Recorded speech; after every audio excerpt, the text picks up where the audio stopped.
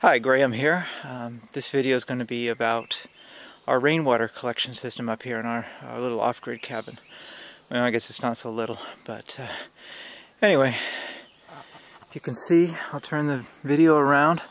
There's our 1,000-gallon rain tank.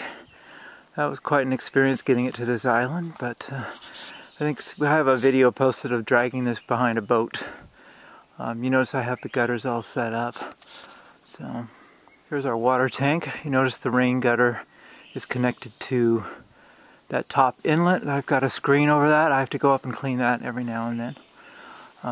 The water, when it first rains, the roof can be pretty dirty, so it goes into what's called a roof washer, and that's this long pipe here.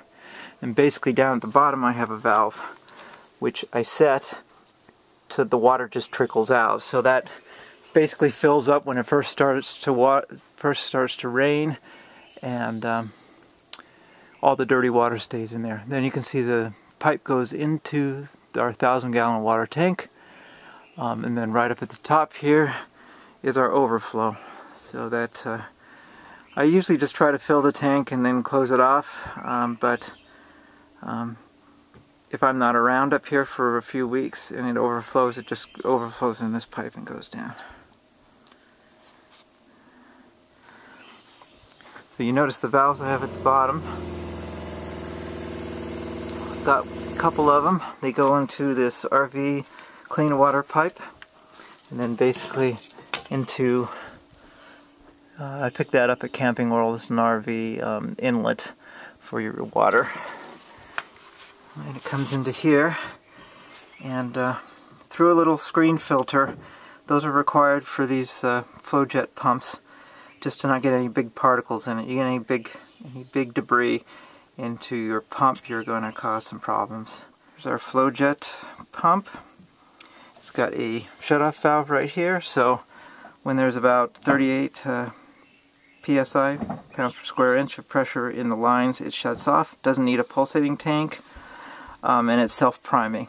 And I've got the switch up here, and got the screen filter down there, and I do run it through, I believe that's like about a 20 micron filter, so it's just taking out the big particles. We basically use the rainwater for showers and the sink. Alright, inside the house, here is the sink. You can see that we do have a bit of pressure there. It's not too bad. It's adequate enough. And the other spot we have some the water piped into is the shower. Turn on some light in here. Here's our little EcoTemp flash heater for our shower. You know, it's the shower head. It's got it hooked up to the propane tank down here, and you can see the clear water line coming up from the pump house outside, a little pump box. Basically, and you can, there we go, let's see, EcoTemp. You can set the water flow and the gas regulator so you can get it hotter. And then underneath here you have a spot for a couple D-cell batteries. That's what ignites. I've been using the same two batteries for a little over a year. Still have a pretty good charge. There's the on-off switch, which you can see right there. And then the valve, basically how this works is the minute you turn the water valve on, it ignites, and the propane ignites, and it works. So let's go ahead and do that.